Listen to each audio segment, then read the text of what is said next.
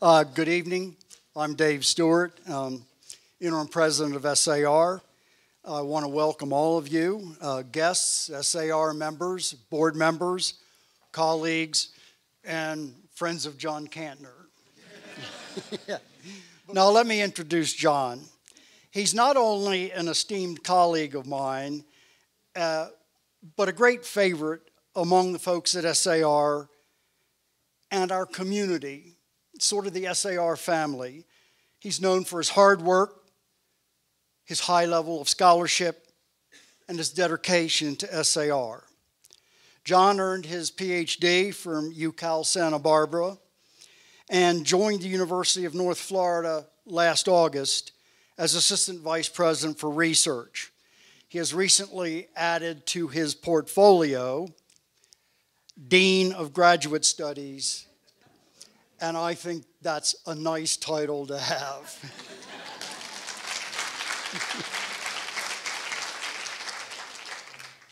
Prior to that, he was Vice President for Academic and Institutional Advancement at SAR, and prior to his coming to SAR, he was an Associate Professor of Anthropology in the Department of Anthropology and Geography at Georgia State. Dr. Kantner is an anthropological archaeologist with a broad background in the social sciences. He studied archaeology, anthropology, geography, geochemistry, and evolutionary theory along the way. His research focuses on the archaeology of ancient societies with a particular interest in the processes by which complex social and political regional institutions emerged from communities of comparatively simple horticulturalists. Those of you who heard my earlier lectures in the fall on Chaco know that I take a slightly different approach, but it's the same theme. We all take different approaches. And his research is explicitly comparative, which makes it anthropological. In addition to his best-known book, The Ancient Pueblo Southwest, John's research has appeared in very prestigious journals such as Human Nature, the Journal of Anthropological Archaeology, the Journal of Anthropological Research, Journal of Archaeological Research, Journal of Archaeological Science, and Historical Archaeology. In short, he represents the best of SAR. Please welcome John Kantner for tonight's lecture, A Tale of Two Pilgrimage Centers, Chaco and Nasca.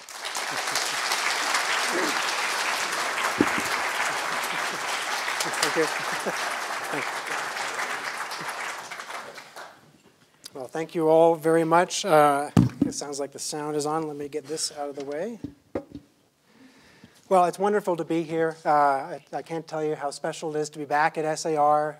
My wife and I are staying on campus. It feels like we've just been on a very long vacation in Jacksonville, and now we're back. And to be here giving a lecture to all my friends and colleagues and admirers of SAR is truly wonderful.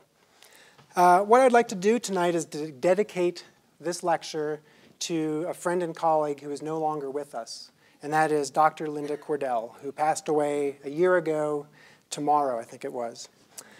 The first time I gave a version of this lecture, which wasn't actually very good, it was too long and I had some trouble with it, she was in the audience, and those of you who know Linda know that she was someone who dished out both compliments and constructive criticism equally. And I can still see her sitting there looking at me with a sort of somewhat quizzical look.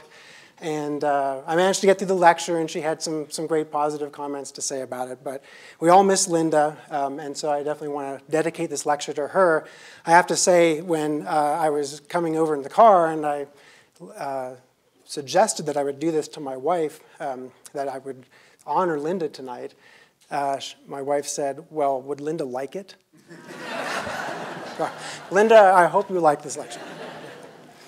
So what I want to do tonight is to talk about these two pilgrimage centers, and as I often do, there'll be 5 different parts to the lecture. So the first part of this lecture is to present some unresolved questions about pilgrimage more generally, about pilgrimage behavior and pilgrimage centers.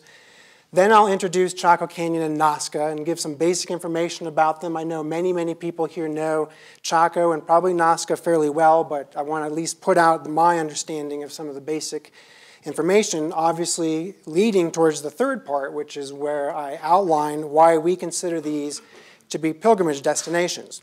There are some people who don't agree with this interpretation, and some of them may even be in the audience here today, but I'm going to present some ideas about why I think that these two locations were the destinations for ancient pilgrimage.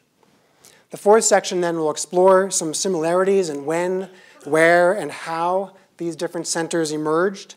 And then finally at the end, I'll present a model that explains pilgrimage, or think it explains pilgrimage, at least for these two cases, and arguably may be applicable to other parts of the ancient world, and perhaps even tell us something about pilgrimage today. So, pilgrimage, where, when, and why? There's a lot of unresolved questions about ancient pilgrimage. We know that probably it happened, it certainly happens today, but why does it appear, where it does, and when it does? If we take a look at the anthropological history of scholarship on pilgrimage, we can go back to, for example, the French sociologist Émile Durkheim, who in the early 20th century saw pilgrimage as a case of what he called collective effervescence. The collective effervescence created a sense of solidarity that functioned in his theory as a social glue that bonded society together.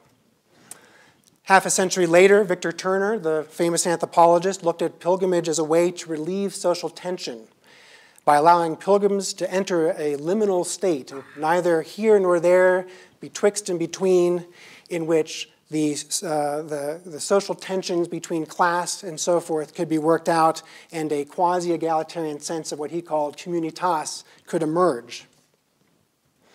More recently, in the last couple of decades, there's been the emergence of what are sometimes referred to as contestation models, which really are quite opposite to Victor Turner and Durkheim's viewpoints. In this idea, pilgrimage centers are really arenas of contestation. These are places where differences are actually actively displayed and contested in what the advocates of this particular perspective refer to as the religious void that pilgrimage creates. So all these ideas are great, and they may in fact be correct in various situations, but none of them really explain why pilgrimage emerges, where it does, how it emerges. It doesn't explain really more than just sort of a synchronic perspective on what any particular pilgrimage experience might be like at any particular moment in time. As, of course, an archaeologist, I'm really interested in looking at a diachronic explanation to try to explain, again, why and how they emerge in the places and the times that they do. So with that in mind, what I like to do is, if I'm trying to answer a question like this, is to try to take a comparative approach.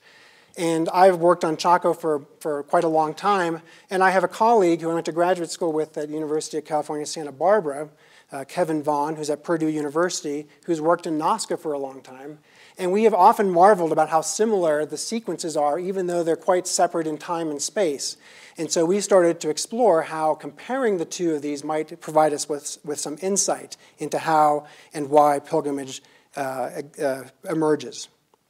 So we'll look first at Chaco, again, providing some basic information about what Chaco is. Everybody knows where Chaco Canyon is located.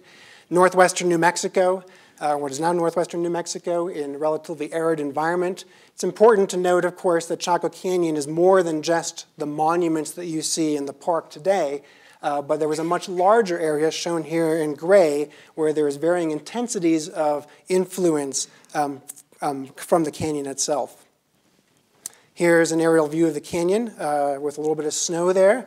And you can see it's not a very particularly deep canyon. Anybody who's been there knows that.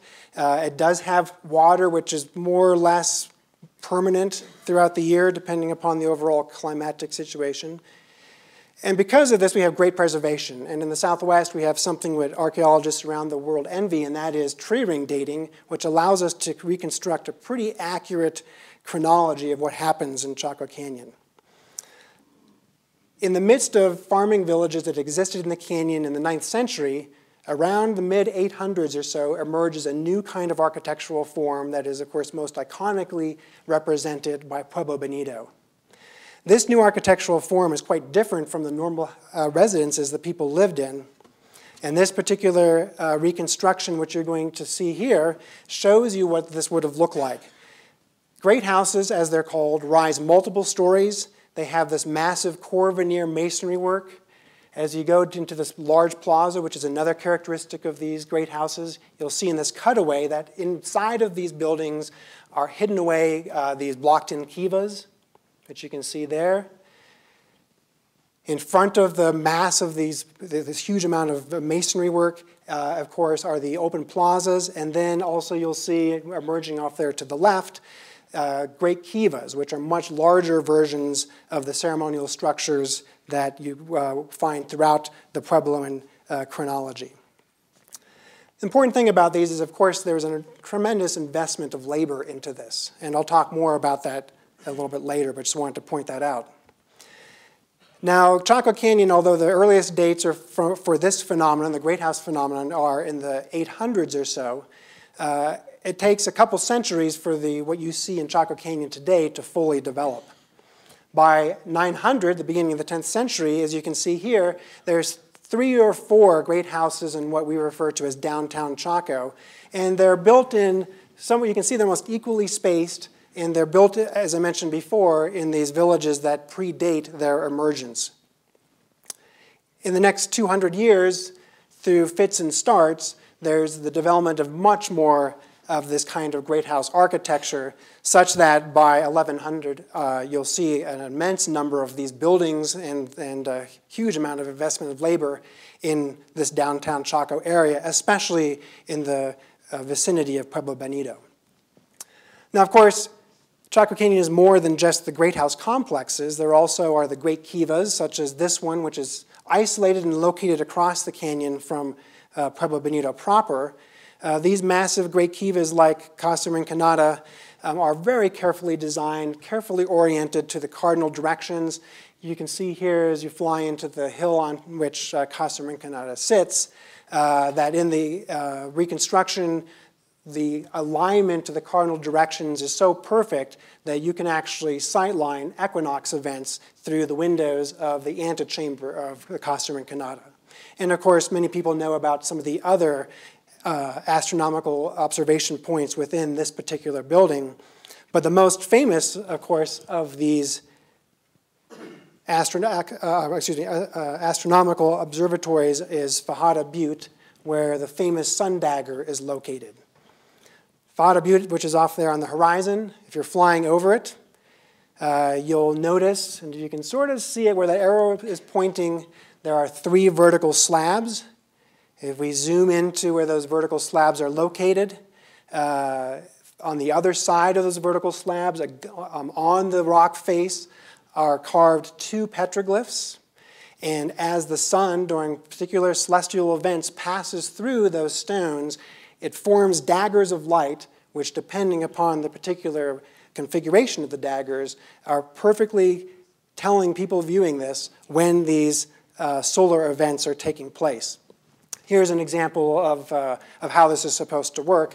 And there's even been some pretty interesting work that's suggested that some lunar events may also be recorded by this amazing feature found in Chaco Canyon. Finally, Chaco Canyon also has the famous road system that many people know about. Articulating with the great house complexes are a number of prehistoric roads, and you can sort of barely make it out here where the arrow is pointing. You can see a modern 2-track, which is quite easy to see, but where the arrow is pointing is one of these ancient Chacoan roads, this one in particular being the South Road, which emanates out from near Pueblo Benito, all the way south across the San Juan Basin. Chaco, however, is much more than just what takes place in the canyon. About the same time that all this is developing within the canyon, villages all over the Puebloan Southwest, all these farming villages, begin to construct their own replicas of the great house architecture which is emerging within the canyon. Here are some 3D models which I built of some of these. And what you can notice right away is that the scale of these great houses is not nearly as impressive as what you see in the canyon, but they certainly are much more impressive than what people are living in the villages in which these great houses emerge. Here's an aerial view of one of those, Haystack. You can see in the upper third of the image there in the center is the remains of the Haystack Great House. And you can just barely make out where the plaza area is. And you might even be able to see some of the kivas in this building. And you'll also notice where the arrows are pointing roadways. So not only are people outside of the canyon building great houses, but they're building many of the other features which are so iconic of the canyon itself. And then finally, Chacoan pottery is quite distinctive as well. And wherever you see the impact of Chaco, you see this quite beautiful, abstracted black-on-white pottery, which is characterized by this hatcher work, which some scholars think may represent stylized wings. So by the height of Chaco, which is in the very late 1000s, the Puebloan Southwest is covered with Chacoan architecture, built within probably, I think, around 200 to 300 different villages that are engaging with Chaco by using this kind of pottery and by building architecture very much like the great houses. And they're even building their own roadways. So you can see emanating from Chaco, the North Road and the South Road, but all these other places are also building their own roadways. So how about Nasca? Well, Nasca, and I should say a full disclaimer that I'm not an expert at Nasca, I have been there, but I'm trying to channel my colleague, Kevin Vaughn, on this. Nasca, which is located on the south coast of Peru, is famously located at the very northern tip of the Atacama Desert, one of the driest deserts in the world, in a place that's called the Sechura Desert. Nasca is in a very dry, inhospitable environment. But it's important to note that although the desert itself is quite dry, there are rivers that run through it. These rivers actually are descending out of the Andes. Most of the water that the Andes captures, of course, runs to the east into the Amazon and its tributaries. But there is some water that runs down the west side. And it's interesting because as often as not, when this water hits the desert floor on the coast here, this coastal desert, it will go underneath the desert floor only to reemerge at various points later in the pathway of the river. Now, the aridity here is quite impressive, but we don't have, and we have great preservation, as you'll see in a moment, but the one thing we don't have for Nasca is great chronological control because there is no equivalent of tree ring dating. Within this coastal desert, around 100 BC, emerges a monumental center which is today known as Cahuachi. So thinking of Chaco and the Chaco world, think of Cahuachi and the Nasca world as being the equivalent here. This is an aerial view of Cahuachi. You can see the edge of the river valley for the Nasca River on the upper edge of the photo there. And what you're seeing are the excavations and the reconstructions of the Cahuachi's monuments. It's interesting to note that this is a place where that water does emerge out of the desert floor in the Nasca riverbed. The Cahuachi Mounds, there's dozens of these adobe buildings that are constructed here. What you're seeing is not the original architecture, but has been reconstructed, because otherwise the adobe architecture isn't that impressive to see. So there's been quite a bit of reconstruction, which has been somewhat controversial as to its accuracy, but it certainly gives you some sense about the scale. There were dozens of these buildings that were constructed, and there's over 40 mounds that are arrayed around these buildings that are probably used as platform mounds for various ceremonies to take place. Of course, when people think about Nasca, mostly what they think about are the famous Nasca lines, or the geoglyphs, represented here by this particular one, the monkey figure, the monkey geoglyph. But the truth of the matter is that there are thousands of geoglyphs, and the vast majority of them, the highest percentage of them, are actually straight lines and not these kinds of zoomorphs or other kinds of figurative geoglyphs. So here, if anybody's flown over the Nasca Plain here, you've certainly seen these geoglyphs before. This gives you some sense about the numbers of them. They're just everywhere. They crisscross one another. There's been estimated to be thousands of them that cover thousands of kilometers if you were to measure their length.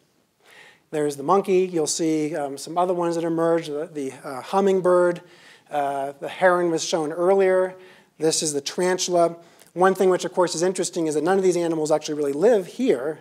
They mostly live either in the Amazon or they represent animals that live in the ocean, like the killer whale. Now, Nasca, just like Chaco, is more than just the center itself, more than just the center of Kawachi and the Nasca lines that surround it. There's actually quite a bit of evidence that by the height of Kawachi in the mid-400s, there are hundreds of villages in the larger area that were in various ways demonstrating the influence of the center at Kawachi. And the most clear evidence of this is the famous Nasca pottery. The very fanciful polychromatic pottery that's produced during this time period is quite amazing. These pieces are amazing to behold, pretty easy to identify archaeologically, fortunately, when you find a piece like this. And I'll show you a couple more images later, but wherever you find this, this is considered to be symbolic of a distant village's connection with the center at Kawachi. So what is the evidence then for pilgrimage? So we have these big centers, and that's one thing, but how do we know that actually people are going on pilgrimage there? Because that means something quite specific. I'm going to cover in this third section of the lecture 4 sources of information which we think probably give you a good idea that Chaco and Nasca were the destinations of pilgrims.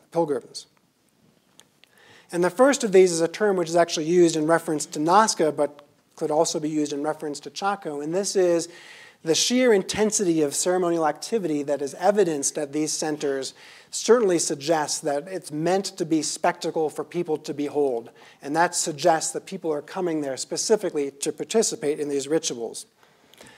I already mentioned the large plaza areas and the platform mounds that make up the bulk of the architectural work at Kawachi itself. And certainly if you look at the spaces that comprise buildings like Pueblo Bonito and Chaco Canyon, you'll see many scales of ritual activity from these platform mounds located in front of the building proper, upon which perhaps ceremonies would take place that could be viewed by many people outside of the building. But there's also, of course, the large plazas themselves in which ritual activities probably took place. Moving to a somewhat more exclusionary space, you have the great kivas that may have accommodated 100 people or so that were observing ritual events. And then, perhaps most hidden and secretive of all, would have been the blocked-in kivas that during the time this building was occupied would not have been necessarily visible or even known to people viewing the building from outside. So again, this is what we mean by the hyper-ceremonialism that seems to characterize these centers. It also extends to the various kinds of ornamental items or the ceremonial regalia which are found at places like Chaco and Nasca. There's many images that I could show you, and I've given a lecture before on Chaco wealth, which goes through a lot of that. This, I think, is a great depiction of that. This is a squirrel pelt cape that has macaw feathers sewn into the surface of it. Found during the Chaco era, not found in Chaco proper, but found during the era. Below you can see the spondylus shell necklaces, the gold emblems here, which are probably earrings that were found associated with with Nasca. And one thing which is important to note about these is that all of them seem to be tied to either creatures or they represent iconographically symbols of things like water, especially water, creatures that live in water and near water like these moths and butterflies. The shell, of course, being a symbol of water, and even the macaws and the use of the blue here being a symbol of water. And this is an iconographic canon that seems to permeate both of these societies. Another example of what we call the hyper-ceremonialism is these new interpretations about what these roadways and geoglyphs may have been used for. There's been, of course, many theories posed about the function of the Nasca lines, but one which seems to be gaining quite a bit of credibility is the idea that these were used as ceremonial processionals. People would walk along these symbols of water or walk along the lines, many of which are articulating or symbolically with the Andes, where the water is coming from. And as part of this, there would be their ritual obligations towards this ceremonial center. And looking at the sheer volume of these, you can't help but imagine there must have been many, many people during certain pilgrimage events that would have been walking upon these lines in the hot desert sun. Chaco, too, there's been work, I've done some of this work, and others certainly have posited this as well, that these roadways that are associated with Chaco Canyon aren't roadways in the way that we think of them, but are more like ceremonial causeways that may have been used for processionals, for ritual road races. You can imagine different kinds of scenarios about how they may have been used. So that's this one reason why we think that these are pilgrimage centers. Another is the massive amount of labor investment. Here's a reconstruction of Kawachi, and it gives you a sense of the scale of what this would have looked like during its height.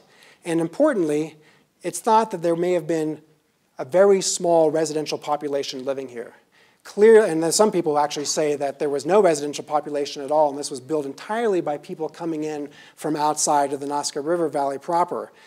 This suggests a tremendous amount of investment of labor by people who aren't living there, who aren't necessarily benefiting in the day-to-day basis from the monumentality of this architecture.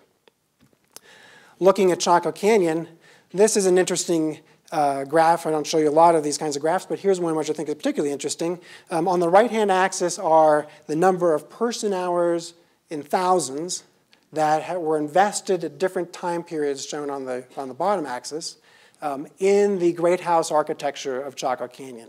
It doesn't include the investment in building roadways or designing celestial observatories or any of that. It's just for the buildings. This is work that was done by Steve Lexon some years ago. On the left-hand axis, and represented by the dotted line, are the number of great houses that exist outside of Chaco Canyon in these distant farming villages. All those red dots that I showed you earlier. And it seems to me to be more than just a coincidence that the rapid, not even as beyond exponential growth in the amount of labor invested in the monumentality of Chaco Canyon coordinates quite well, or correlates quite well with the number of great houses that are being built outside of the canyon. And so the suggestion here is that these are where people are coming from, bringing in their labor to help to construct the excessive, over-engineered monumentality that makes up Chaco Canyon. The third bit of evidence to suggest that Chaco and Nasca were pilgrimage destinations is that they were major consumers of the best that the world had to offer them at that time and place. Chaco Canyon, for example, is the location where all kinds of exotic materials went in. Everything from trees to roof all of those buildings, volcanic glass, obsidian coming from the east, turquoise, of course. There's a huge amount of turquoise found there. Cacao that may actually have come all the way from Mesoamerica, which has been recently discovered in Chaco Canyon. Shell coming from the Gulf of California and perhaps the Gulf of Mexico.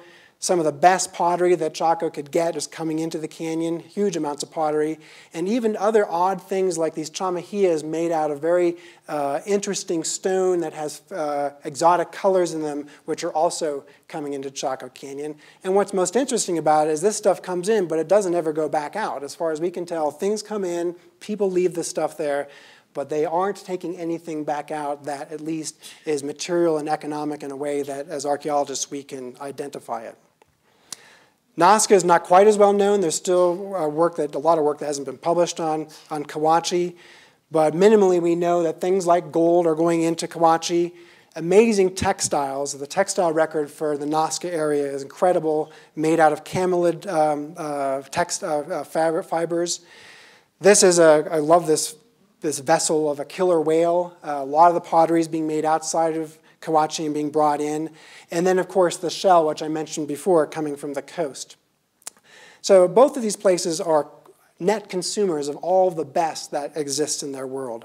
And this suggests the final point, which I want to make to show that these are indeed pilgrimage destinations, is that for all this stuff to come in, for all the labor to come in and all these goods, it means that people are coming from long distances away in order to contribute to this.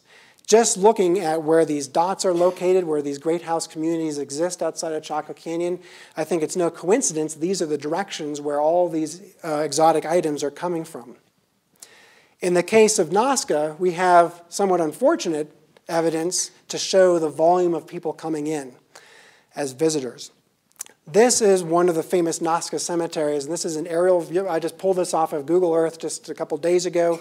You can go to Google Earth and see this travesty. All of those dimples are pot hunter holes, and they're pot hunter holes because the Kawachi, the region around Kawachi, was covered with cemeteries, and it's pretty clear that people are bringing their deceased to Kawachi, probably for some ceremonial activities, and then burying their dead in the landscape surrounding Kawachi proper. And of course, because they were burying them with the textiles and the pottery and all the stuff that I just showed you, they are prime targets for the looters, the huaqueros, who dig these up. And for archaeologists, it makes it easy to find the thousands of burials that at least are known from these looter holes. So what we're concluding is that Chaco and Nasca, in our estimation, is a clear demonstration of pilgrimage in which these monumental centers are being built, funded, contributed to by pilgrims that are coming in from long distances away, leaving their very best labor effort, their very best of the resources they had available to them in their distant villages, not unlike what we see today in many pilgrimage sites like this one in Vietnam, where people are actually jostling with one another in order to give their donations of money and other goods to this particular pilgrimage site. So if this is true, then of course Chaco and Nasca are great places to look to explain why pilgrimage at this kind of scale emerges in the first place. So I'm going to explore the next set of similarities, 4 similarities that explain when, where, and how Chaco and Kawachi developed. And hopefully these similarities will help us understand exactly why pilgrimage centers anywhere develop. Now the first is that they have very similar climatic histories. Even though they're separated in different spaces, different time periods, the climatic histories are actually quite similar, and we only knew about this in the last couple years. Whereas in the Southwest, of course, we have great dendroclimatological records that are built from the same tree ring specimens that are used for building the tree ring dating sequences. We know exactly when droughts occur. You can even use, depending on the species, these rings in order to tell whether it was colder or warmer.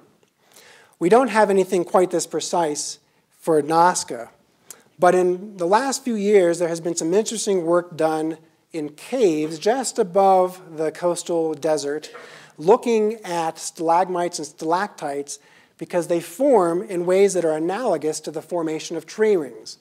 As the rains come to the foothills of the Andes, that water then percolates down into these caverns and drips to these stalagmites and stalactites, and the calcite that's left behind has an isotopic record of exactly what the climate was like when that rainfall took place. And so this, you can see, this almost looks like a tree ring sample, but you can imagine it being built up as these deposits, these calcite deposits form. Now, it's not nearly as precise as what we have in the Southwest, and there's years that are skipped and so forth, so we don't have as great a control, but we do have enough of a control to suggest that there are some amazing similarities between the sequences. I'm going to show you exactly what the sequence looks like, but before I do that, I want to tell you what's important to look at here. Now, obviously, we live here in the Southwest. We know that rainfall, of course, is one of the most important things, and we're undergoing a drought, and everybody's concerned about whether it's going to rain or not, and so that's certainly a major factor. But it's important to recognize that one's sense of the amount of appropriate rainfall depends upon what you've experienced in the past. So, for example, when I go to Florida, and they're complaining about their water crisis, it's really hard for me to get my mind around because I grew up here and I spent all these years here, and for me, it just seems to rain constantly and it's quite green. So again, it really matters in what you have in your collective experience to gauge whether things are wetter or drier and so forth. Similarly, what's particularly important is the unpredictability of the climate. If it's predictable, and if it's always dry, at least you know it's always dry, and you can adapt to those circumstances, as we know people around the world have done. But if it's unpredictable, and every year is very different, then it's really difficult for you to figure out how to deal with that kind of climate. And more often than not, you turn to ways to try to influence that climate, whether it's trying to use science or whether it's entreaties to the gods or supernatural forces. Uncertainty certainly causes people to try to find solutions to it. So, before these centers emerge, things are relatively wet for these respective desert environments. And they're quite unpredictable. From year to year, you just don't know exactly what's going to happen. And this, of course, causes quite a bit of stress. As these centers begin to emerge then, you can see that it gets drier, but it becomes less unpredictable, so it's a little easier to deal with. But this juxtaposition here, we think, is exactly the point at which these pilgrimage centers begin to emerge, as you can see here, the early stages of the pilgrimage centers. It's when things are getting drier, but the unpredictability is still problematic. In these circumstances, you might imagine that people, these farmers, are trying to find ways to influence their environment. During the center's height, there's still unpredictability. It's part of living in a desert environment, but it's less unpredictable, which I realize is a double negative, but I wanted to make sure I wasn't suggesting it was entirely predictable. And it's getting wetter during the heights of both of these centers. As you might imagine and predict, the collapse is tied with both rapid drying, especially in the Nasca sequence, and increasing unpredictability. So it's like the worst of both worlds. Not only is it much drier than you remember from the past, but it's also much more unpredictable what's going to happen from year to year.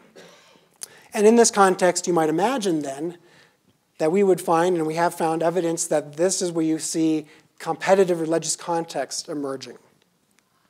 For both of these places, we think, most archaeologists think that there's not much of centralized, powerful authority, but there is a theocratic authority that is represented in the case of Chaco, for example, by burials that have been recovered from some of the rooms in Pueblo Bonito and other places. There's, in the case of Pueblo Bonito, for example, evidence that this theocratic authority wasn't unchallenged. So we know, for example, that there's more than one set of burial rooms in Pueblo Bonito. And we also know that one of those individuals that's found in the northern burial room, which is illustrated here, was actually dispatched by a blow to the back of the head. So it's pretty clear that these are competitive religious contexts, and we find the same in the case of Kawachi. Some burials, like one which was discovered recently, which is being called the Priestess of Kawachi, which had this amazing, actually it's not this one, but it's like this one, an amazing gold mask that was found in her burial. Other evidence of the competitive nature of the religious environment is that these centers don't exist alone. It's quite clear in the case of Kawachi that there is actually a competitor earlier on up in the Ica Valley, which you can see up there to the north, and that's where my colleague Kevin Vaughn is now going to try to test some of these ideas which I'm presenting tonight to see exactly the nature of this competition between Kawachi and Ica. Some recent discussions, we don't have a lot of evidence of this yet, but there's been some recent discussions that at least the earliest great houses in Chaco Canyon, they too may have not been necessarily cooperative with one another, they may have been competitors with one another. And insofar as these are ritual structures, again, this might be evidence of a competitive religious landscape. The third bit of evidence which we think is useful for understanding the development of these pilgrimage centers is that in both situations, not only do we have a complex religious environment, we also have a complex social context. And part of the reason for this is because populations are just exploding during this time period.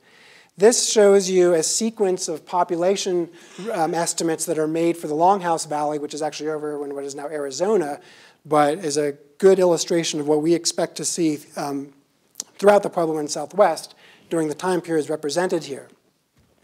During the growth of Chaco, this is the growth of populations. And you have to imagine that although this is taking place over a couple hundred years, it is the kind of situation that ethnographically we know is quite stressful. It's stressful because traditional systems of sharing, of reciprocity, are challenged by the fact that there are more and more people that you just don't know that are living nearby you. And to illustrate this even better, I'm going to zoom into an area where I've been working over the past quite many years. This area here, if I flatten it out and show you this computer reconstruction, this is the study that I've been working in. Down the center of it in this digital topography, you can see what is the Dutton Plateau. Those dark areas are cliffs. Those are the Red Mesa cliffs that you see in the Red Mesa Valley between Grants and Gallup, where Interstate 40 goes right through that sort of flat area there, to give you some context. Crown Point is right up near where it says 8,700, so for those of you who've been to the rug auction will know this area. The sequence I'm going to show you is going to take all the information about sites that we know from here, and it's going to show you how they appear and disappear. So what you'll notice, these green sites, these green dots are where normal people live. Those are just households. As the years go on, there's not a lot of growth of population, but when you get to the late 800s, starting about now, bam, all of a sudden there's more and more households in this area, and those red dots come in. Those are great houses and great kivas that are showing an affiliation of this area with Chaco Canyon. And then can you imagine the number of people living there now if you drive down Interstate 40 between Grants and Gallup? It's a tremendous number of people in a relatively short period of time. And we can only imagine that this was stressful in the ways that I described earlier. And there's some evidence to suggest this. If I look back in that same study area, which I just showed you, we've done work to look at pottery exchange, to look at the exchange of volcanic glass or obsidian that suggests that indeed, as these populations grow, the sharing networks through which commodities flowed begin to get truncated.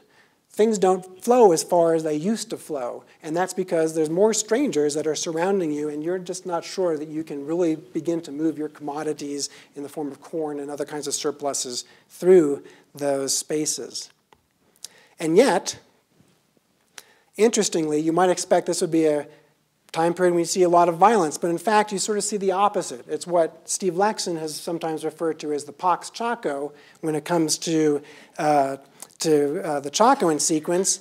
And although there's still some evidence of violence, and it does amp up a little bit later in Chaco Canyon's sequence, in general, it's a time period which is much more peaceful than periods before or periods after. Evidence of this is not just looking at the numbers of people killed through violent action, but even where people are living. These are not defensive communities. The place that I've been working for a number of years is built at the base of a cliff. That's where all these households are. That is not a defensible location. Later in time, people become much more concerned about that, as they had earlier in time, but not during the height of Chaco. In the case of Nasca, the same thing. People are living in very exposed locations. Another bit of evidence of this pro-social environment is that the trade networks, although commodities that typically flow through sharing networks aren't as vibrant as they once were, people are still getting access to exotic items like shell and turquoise in levels that they hadn't before. So we have something of a paradox here in which we have evidence of things getting more complicated, and yet we have positive things like the lack of violence and the fact that people are able to get things that they covet. So to wrap this all up, how do we explain this? The last section of this lecture, I want to go into a little bit more detail about a theoretical perspective that we've been advocating. There's going to be some slides with text, which I'll make sure I'll give you time to look at, but there's only one way I can explain this, and that is for you to see my argument. So how do we pull this all together to propose a model for explaining emergence and development of pilgrimage centers? So I'm going to show you two statements here, and this is the crux of our argument. And the first is that the pilgrimage center, places like Chaco and Kawachi, are costly signals of status for religious leaders. The second statement is that the act of pilgrimage itself is a costly signal of religious adherence by the pilgrims that are engaged in this. Now, either of these can exist alone, and have throughout history, but when they exist at the same time, we think this leads to an explosion of these kinds of monumental centers. So some of you may not be familiar with the term costly signal, so I'm going to go into some detail about what that actually means. So what is a costly signal? So the history of costly signaling theory, as it's termed, actually goes back to 1899 with the publication of Thorstein Veblen's the theory of the leisure class.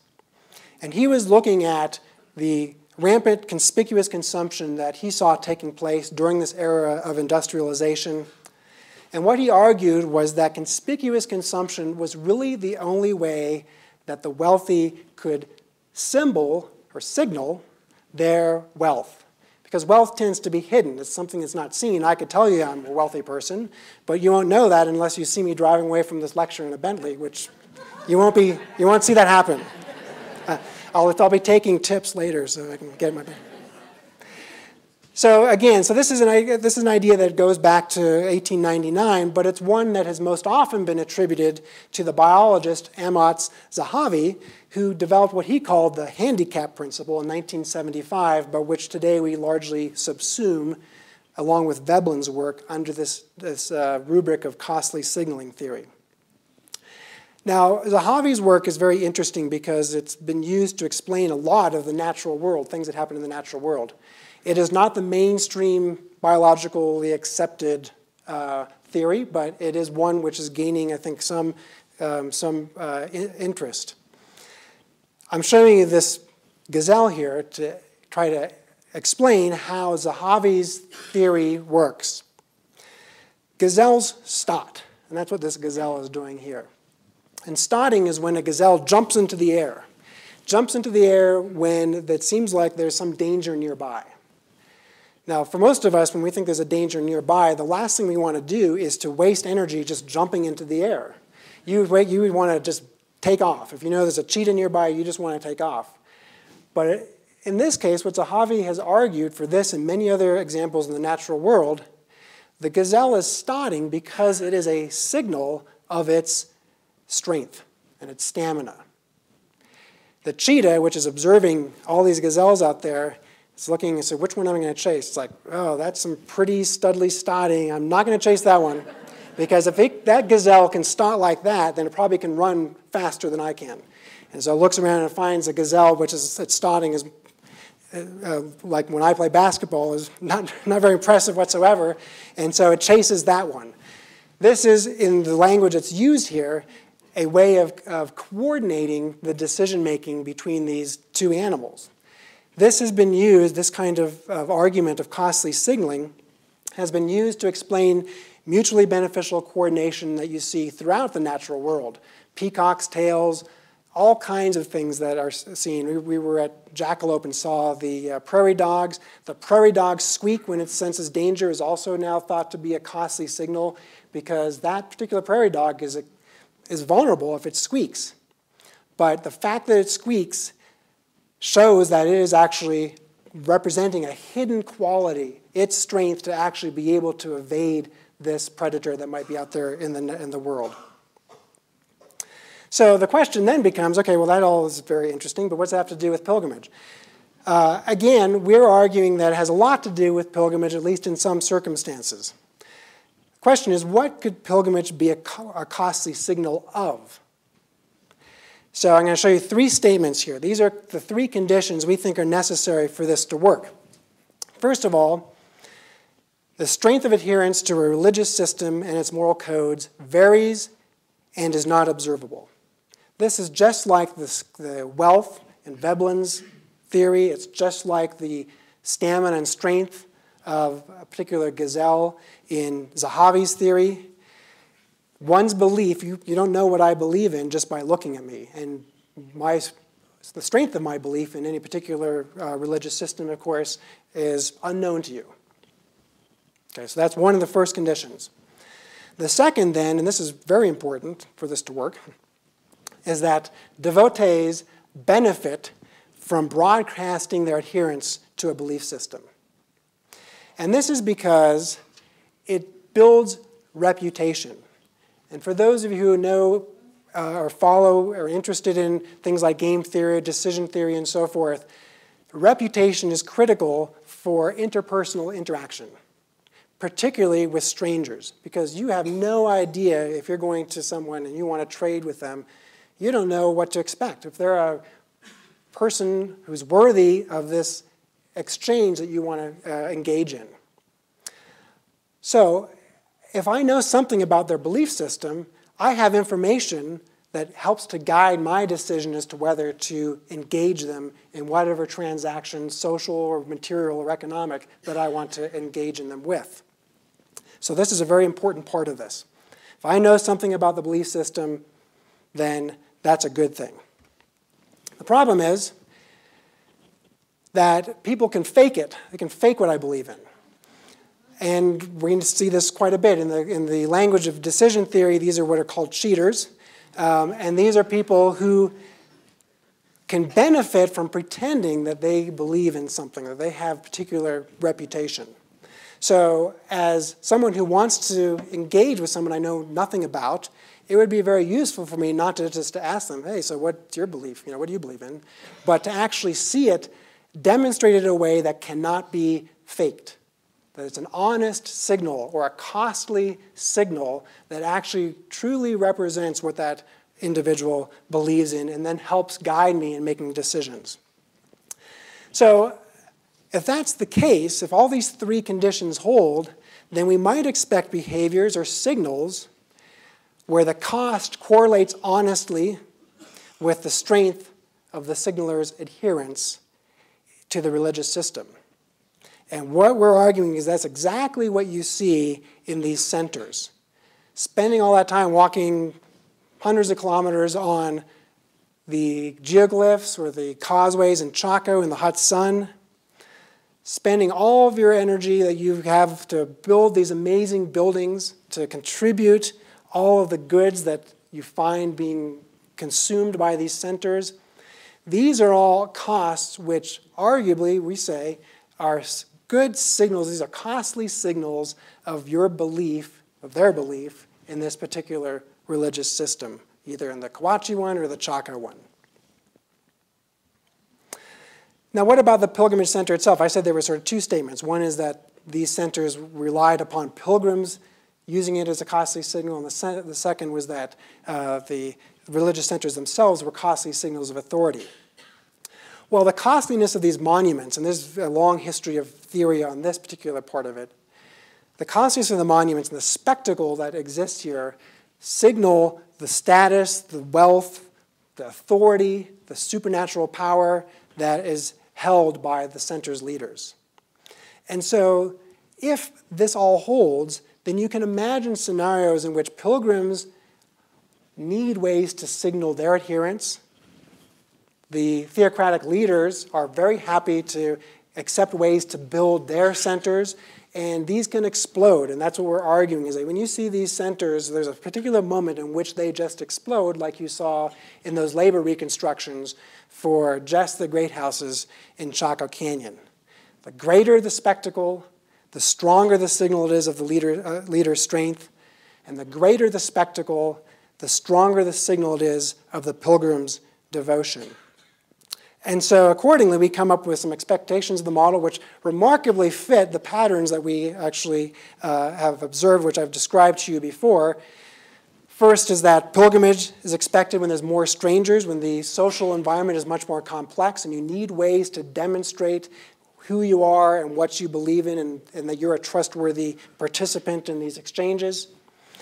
The second is that centers would be expected when the environmental uncertainty, which I described quite a bit of, opens the way for competing religious forms. And then finally, the growth of these centers then should correlate with time periods when there's widespread evidence of pro-social behavior, because if this all works and everybody's signaling appropriately, then people are actually getting along okay, because they know one another, even if they have never encountered one another before, because they have these reputations that are built on their engagement with the ceremonial centers.